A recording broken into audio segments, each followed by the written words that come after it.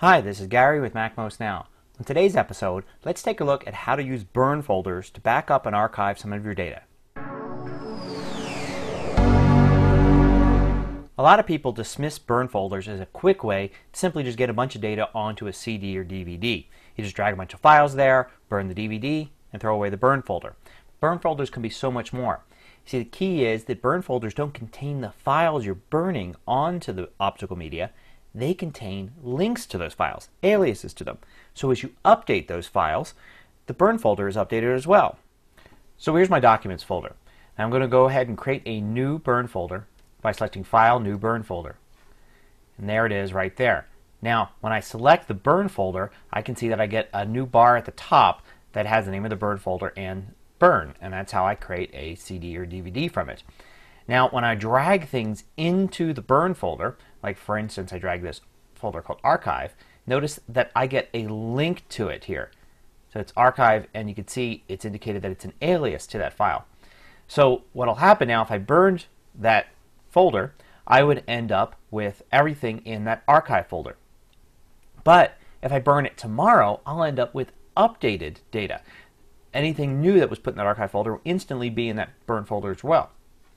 So for instance, if there's important data that you're updating all the time, like say some spreadsheets, some pages documents, things like that, then you can create a burn folder that has links to all of those files or the folders containing those files. Then you can quickly go to the burn folder, burn a CD, and then go back a few days later and burn the CD again, and you'll have the updated versions of those files on the CD. So it's a really quick, easy way to create an ongoing archive of very important files. Now you can even get more clever than this. You can combine smart folders and burn folders. So for instance, go ahead into the Finder here and create a new smart folder. Go ahead and define that smart folder by something like saying everything in my user folder that has .txt, because I want to save all my text files every time I create a copy of this burn folder.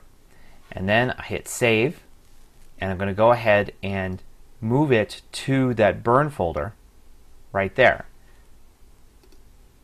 And now when I go ahead and look at the burn folder, I can see there's the archive, and there's also my new smart search right there, and anything in it is also in the burn folder.